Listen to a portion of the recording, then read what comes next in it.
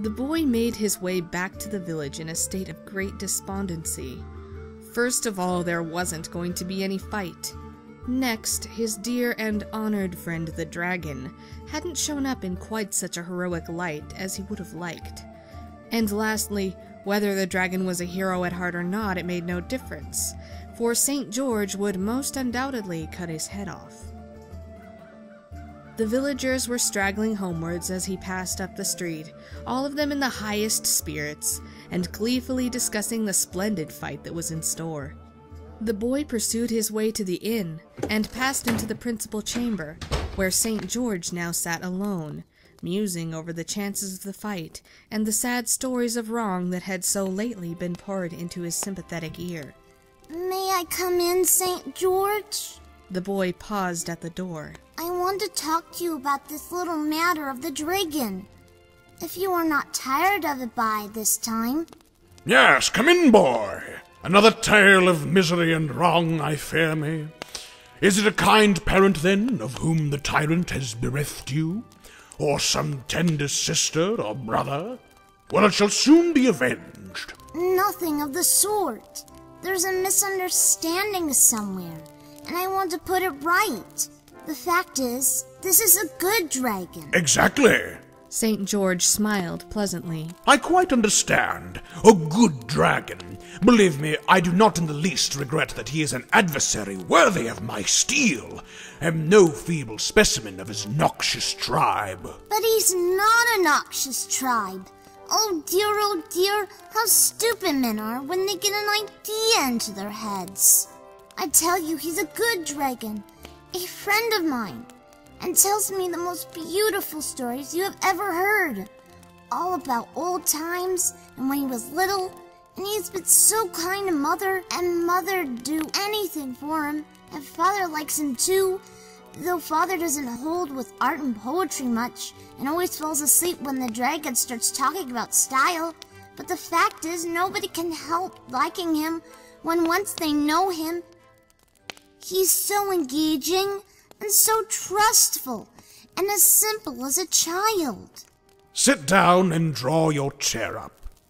I like a fellow who sticks up for his friends, and I'm sure the dragon has his good points if he's got a friend like you. But that's not the question. All this evening I've been listening with grief and anguish unspeakable to tales of murder, theft, and wrong, rather too highly colored perhaps, not always quite convincing, but forming in the main a most serious role of crime. History teaches us that the greatest rascals often possess all the domestic virtues, and I fear that your cultivated friend, in spite of his qualities, which have won and rightly your regard, has got to be speedily exterminated. You've been taking in all the yarns those fellows have been telling you. Why, our villagers are the biggest storytellers in all the country round. It's a known fact. You were a stranger in these parts, or else you'd have heard it already. All they want is a fight. They are the most awful beggars for getting up fights. It's meat and drink to them. Dogs, bulls, dragons, anything so long as it's a fight. Why, they've got a poor innocent badger in the stable behind here at this moment. They were going to have some fun with him today, but they are saving him up now till your little affair's over. And I've no doubt that they've been telling you what a hero you were, and how you were bound to win in the cause of right and justice, and so on. But let me tell you, I came down the street just now, and they were betting 6-4 on the dragon for you. 6-4 on the dragon?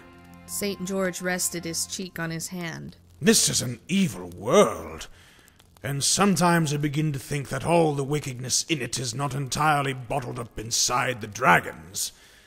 And yet, may not this wily beast have misled you as to his real character, in order that your good report of him may serve as a cloak for his evil deeds?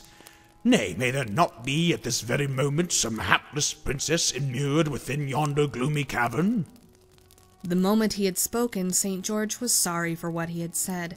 The boy looked so genuinely distressed. I assure you, St. George, there's nothing of the sort in the cave at all. The dragon's a real gentleman, every inch of him. And I may say that no one would be more shocked and grieved than he would at hearing you talk in that loose way about matters. on which he has very strong views. Well, perhaps I've been overcredulous. Perhaps I've misjudged the animal. But what are we to do? Here are the dragon and I, almost face to face, each supposed to be thirsting for each other's blood. I don't see any way out of it, exactly. What do you suggest? Can't you arrange things somehow? That's just what the dragon said. The boy was rather nettled. Really, the way you two seem to leave everything to me. I suppose you couldn't be persuaded to go away quietly, could you? Impossible, I fear. Quite against the rules.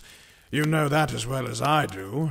Well then, look here. It's early yet. Would you mind strolling up with me and seeing the dragon and talking it over? It's not far, and any friend of mine will be most welcome. Well, it's irregular.